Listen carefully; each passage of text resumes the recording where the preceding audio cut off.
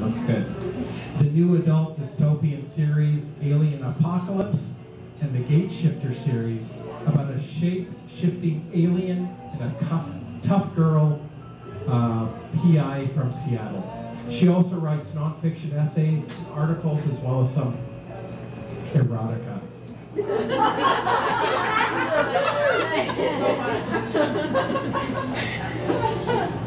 Just saying that. I don't know what that means.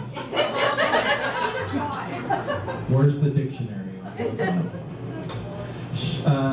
Her short works have been featured in anthologies, online literary, art, and fiction magazines, as well as print venues such as New York Press, newspaper, and holistic health magazines.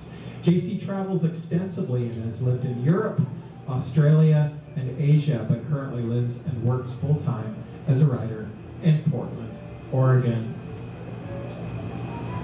To learn more about JC and her writing, please visit her website, and she's going to tell you all about that. Come on up.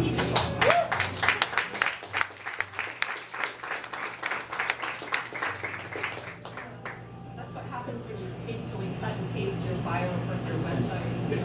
Look at it and see what it says. Yeah, I probably wouldn't have shared that little tidbit here.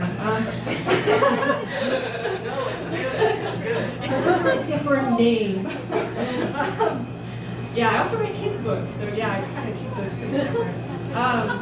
It was funny, some of the intros today, like someone was mentioning that a couple people mentioned like ghosts help them write stuff or push them to write things, and I was Bashan was one of the ones saying that. I hope I got your name right.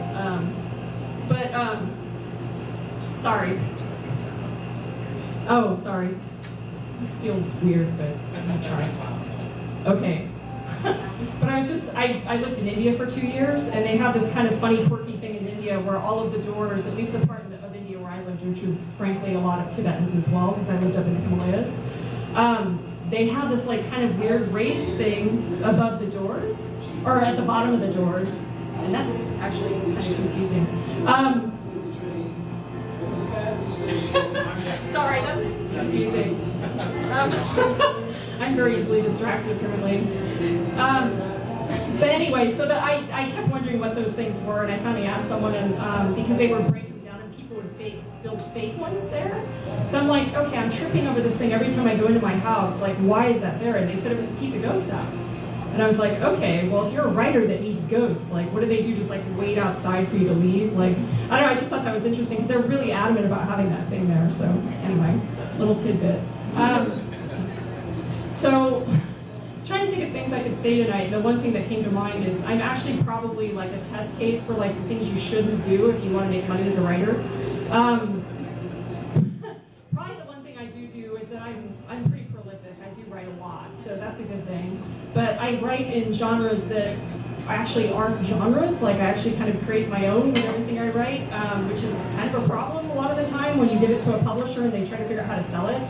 And now that I'm indie publishing, I'm realizing why they didn't want to try to sell it, because it's actually really hard, because someone else was mentioning how they're learning marketing. I'm having to kind of make up my own marketing in a lot of ways, because I just don't naturally write in down the line genre. And I have friends that make a lot of money writing, and they're like, if you could just stick to one thing, then it would be okay, but I just can't seem to do that. So, and I've tried, believe me, I've tried. It just always goes in some weird direction as soon as I actually start writing. So this series that I was going to read from tonight is actually probably a prime example of that.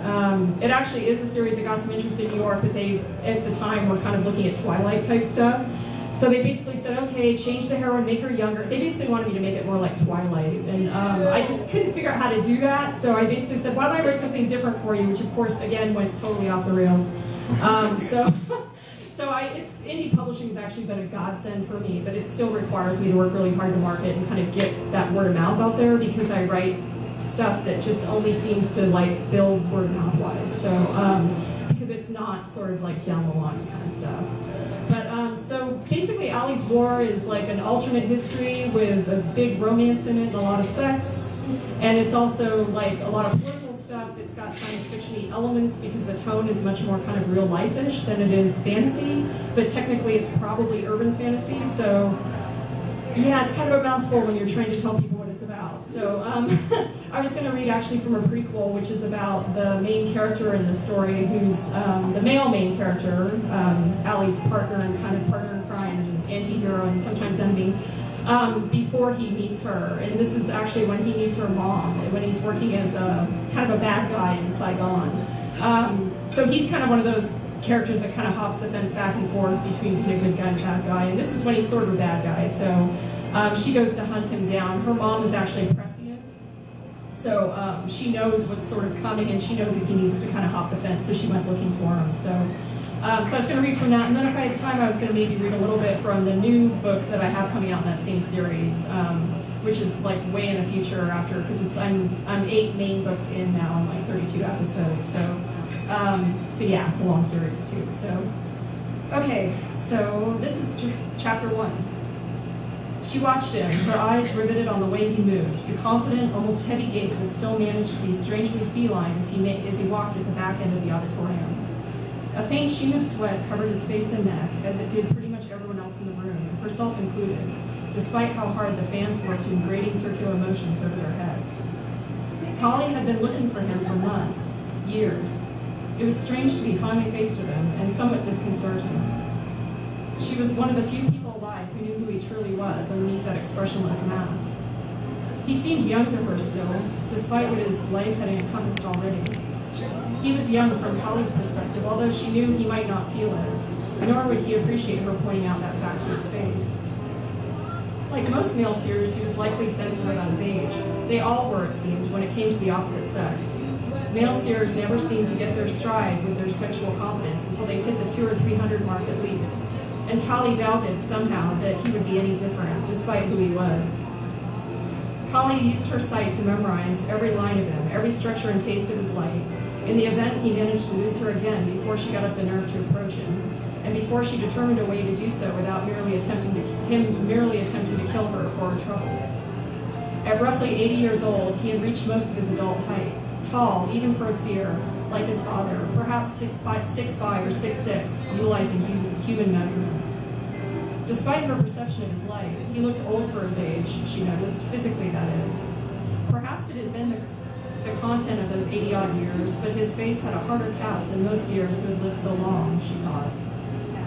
To the humans, he would look perhaps 30, not older than 35, not younger than 27 or 28. His black hair hung down in a ragged line, partly in his eyes now. Those same eyes shone in the dingy overhead lights, an indiscriminate pale that was almost completely colorless as he continued to pace the room. The long hair fit the style of the current human fashion, of course, although he was clean-shaven, unlike many male humans in his rough age bracket. Since he was blending with and passing as human, however, it didn't surprise her that he chose to let his hair grow out. Even so, she couldn't help noticing that, on him at least, the longer hair still managed to make him look more warlike than the straggly, softer look of the human hippie contingent. Part of that might have been the lack of facial hair and the hard, almost sharp planes of his face without anything to soften those lines, but Collie suspected that wasn't all of it. In the same way, the longer hair somehow made him appear more seer than not. Perhaps it simply contrasted too strongly with those same angular lines of his narrow face. He wasn't a handsome man, really. His features fit together too inharmoniously for that. His large eyes stared lamplight from that tan skin above the high cheekbones and a not small nose. His narrow mouth formed a firm line above an even more firm and distinct jaw. He was attractive, though, in his way. The strange silver lights Collie could see obscuring and darkening his LME took away from that attractiveness for her, but she knew the intensity of those same lights would undoubtedly have the opposite effect on others. Even now, she saw the eyes of human females noticing him. A European reporter did a double take on his face, and then his lean, broad-shouldered body, measuring him with an openly appraising stare. Without seeming to know she'd done it, she wet her lips as she continued to look at him, her pupils dilating slightly as she once more flickered her gaze over him and his worn jeans and leather belt. The thin black t-shirt he wore stuck to the lean muscles of his chest with sweat, making a dark mark from his neckline to about his sternum. He wore a jacket, too, despite the suffocating heat, a thin leather sheath which told Callie he had at least one gun strapped to his side, if not more than one. For his part, he barely seemed to notice the reporter, although Callie saw him return the appraisal in a furtive kind of rote, staring briefly at the human's bare legs and noting the lack of bra before he went back to taking the measurements of the room. As his mind returned to work, he slid back into the blank work-face mask of a trained infiltrator, Callie noticed. He disappeared inside that mask and then back into the crowd, too, melting away from her view as he continued his ghost-like walk around the perimeter. It unnerved her, even without her knowing precisely why he was there. The year was 1974. Nixon had just resigned as President of the United States in the wake of one of the worst political scandals of the 20th century, at least that didn't result in out-and-out war, apart from the wars that already raged in Asia. The war in Vietnam continued, seemingly without end, and now the Soviets were involved too, although the United States had finally diminished their presence on the continent, preferring to throw money at the South Vietnamese army instead. Standing at a press conference in downtown Saigon, in a basement meeting hall down the street from the famous Caravel Hotel, Callie felt old suddenly in a way she hadn't for as long as she'd been alive. She'd finally found him, the man who would be her unborn daughter's mate. Even with what she knew, Callie found the thought chilling. So that's the beginning of that one.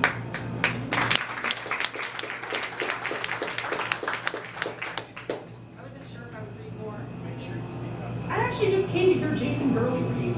I'm not very good at this. There's a lot of other great books here too. So, okay. So this is from, I'm actually now releasing my books as episodes because they're really long. They're like 250,000 words, and that was just way too much for an ebook. So, I mean, they're kind of like epic saga-y kind of things. It's like basically a huge cast at this point. And, you know, multiple history lines and things like that. So it just made sense to break them into episodes because people tend to like read ebooks in smaller chunks, I've noticed. So, so this is actually from the first chunk of the next big book that I'm in the process of putting out right now. So it's actually episode 32, but the whole book is called Profit and will be out in October. So, and this is just kind of a middle segment. They're actually just got to Macau. So, and this is a sort of a post-apocalyptic period now. There's actually been kind of a pandemic that's wiped out most of the earth, and there's sort of these little fiefdoms that have kind of cropped up around the world. So this is them kind of still trying to. It's a long story, but basically they're there to try to rescue a group of seers that they believe are going to help them rebuild a better community. So of course I knew there was still a good chance. Oh, and this is Allie, by the way, who's speaking. So she's the only first-person narrator in most of the series. Of course I knew there was still a good chance our cover would get blown. That would be true no matter whether they acknowledged us publicly or not. Our faces have been plastered all over the feeds for months now, years really, and that didn't even include our fan clubs and whatever else. Because we were terrorists officially, and had been even before the whole mess with C277, the feed stations could bypass the ban on real-time imagery and show our real faces. So yeah, we would look familiar to a lot of people, presumably. REVIK seemed to think it unlikely that anyone would be looking for us in a place like this, but yeah, all it would take is one gushing fan or one paranoid conspiracy theory type, and our cover was blown. Even as I thought it, the female guard, who appeared to be in charge, made another apologetic gesture, still watching my face warily, as if trying to gauge my mood. I just looked at her, puzzled, until she indicated with another set of hand gestures that I was to hold out my arm. Unthinkingly, I obeyed. Once I stretched out my hand and arm, she carefully snapped a green-tinted metal bracelet on my left wrist. The ends immediately grew into one another. So yeah, clearly organic. It did something weird to my light, too, but I couldn't pinpoint exactly what. I could still feel REVIK. I could feel the construct, too, so it hadn't blinded me. I could even feel traces of our mobile construct, although that had been faint all along, and I couldn't be sure anyone on our team would feel much of anything from us at this juncture. I retracted my arm to look at the organic band, frowning slightly, still trying to figure it out. The bracelet shimmered like a living thing in the golden moonlights of the recessed corridor. I glanced at REVIK then, right as they were snapping an identical bracelet on his wrist. Then all four guards backed away, bowing to us. I smiled at the four of them, returning the bow subtly, even as I fought a sudden attack of nerves. I was just straightening to my full height when one of the suited figures from the other end of the corridor walked up and pressed a button to summon an elevator for us. He continued to stand there once he'd done it, watching us with no expression on his wide face as he waited for the car to descend, his muscular hands clasped together at roughly his waist in front of a tailor-made suit. Despite how expensive the suit looked, the guy still had the professional fighter written all over him, and I could see at least one bulge in his jacket that had to be a gun. The bulk didn't look much like a beer gut either. It occurred to me suddenly that in all of that time, no one had actually spoken to us. Even the humans on the pier relied on hand gestures. They were being polite, REVIK murmured to me. Leaning closer to my ear, he added in an even lower voice, "The humans assume we don't know Mandarin. The seers don't speak to us due to our rank." He smiled at me faintly, kissing my cheek. "They can't acknowledge the specific forms of rank for us, so they treat us like higher-ranked seers within their own hierarchy." He lifted an eyebrow, glancing down at the dress again as he spoke in another low murmur. "I thought Reg was teaching you this stuff." I clicked softly but didn't answer. Even so, I could tell the sideways look I gave him brought another shiver of pain. Once the elevator doors opened, the security guy in the suit motioned for us to enter in front of him.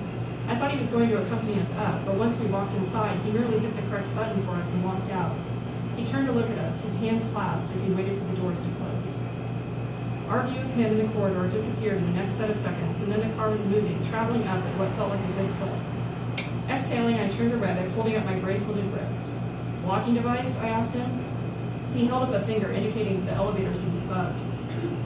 And they'd have imaging devices in here too, of course. It didn't take me long to figure out what the bracelet did anyway. As soon as I placed even the faintest whisper of my awareness on the structures I use for telekinesis, I winced at the hard shock that vibrated my leg. When my vision cleared, REVIK smiled at me, quirking an eyebrow.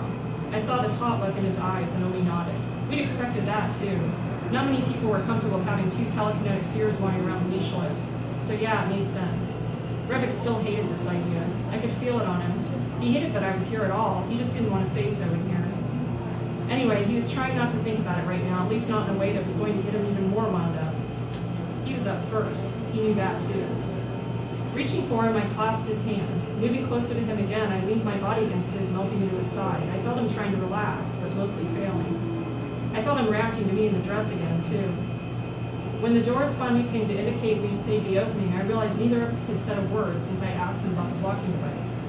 By then, we traveled up 33 floors. When the doors slowly opened, I gazed up and found myself looking at the sky that hung out like a giant bowl over the South China Sea. We were in the same terrace that I'd been looking at from the dock. I paused briefly on the stars, although they looked strangely muted up here. I'd been looking at the stars for weeks from the deck of the ship. REVIK and I would sit up there some nights and talk, dangling our feet over the sides as we watched the wake of the ship churn below us. REVIK had taken up smoking again. Well, I'd been gone that half year before everything went down in New York, so it was our compromise to go out there and talk in the air where that Fury's building, getting all of our clothes and our bed sheets. Flicking my mind back to the present, I followed as REVIK pulled me forward by the hand, feeling the nerves in his fingers as we walked out onto the carpeted foyer. The elevator doors more or less faced a dark stone wall that was at least half sculpture. It only blocked the portion of the room nearest to the main building on our right, which is how I'd seen the stars in the steaming pool and hot tubs to our left. Now that I stood in front of that dark stone sculpture, however, I couldn't help staring at it, feeling the carving there as some sort of message. A trickling sheen of water ran down the lion, sun and flames, etched into a marble, blood-red stone. Gold eyes and white teeth stood out sharply from the dark rock, and it struck me that the teeth didn't look like stone at all, that they might have come from a real lion. Staring at that image, I felt the warning in it and hesitated. REVIK and I had taken on a lot of people over the past few years, but this is our first stint with organized crime. Even as I thought it, the elevator doors closed silently behind us. "Come on, wife," REVIK said, his voice in murmur. "Tick-tock."